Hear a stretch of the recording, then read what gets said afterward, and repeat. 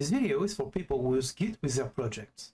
If you don't use Git, please go to the SDK project import video in Studio. The link is in the description. Hello everyone, in this video we will see how to import a SDK project to Studio when it is versioned under Git. First, note that Studio considers that your project is versioned under Git if a Git file is at the root of your folder. If it is the case, it is very important that Pokemon SDK is a submodule of your project. Let's start by opening the project in the terminal. To do this, just write cmd in the address bar, then press enter when you are in the project folder, of course. We will then list the submodules by writing git submodule status.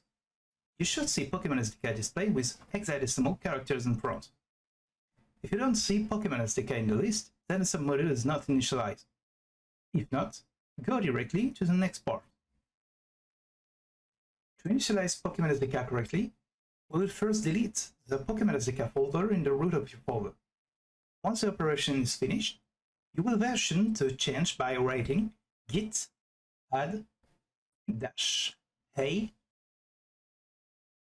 followed by git commit -m remove PSDK as a folder.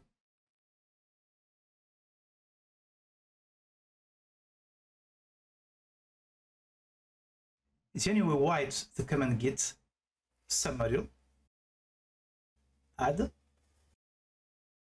git at gitlab.com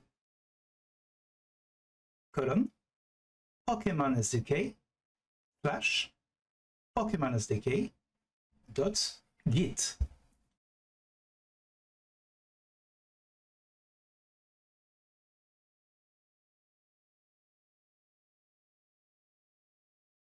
This will recreate the Pokemon SDK folder as a submodule.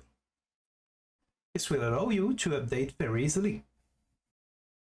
Since Pokemon SDK is a submodule of your project, it is possible to fetch the latest updates using simple command lines.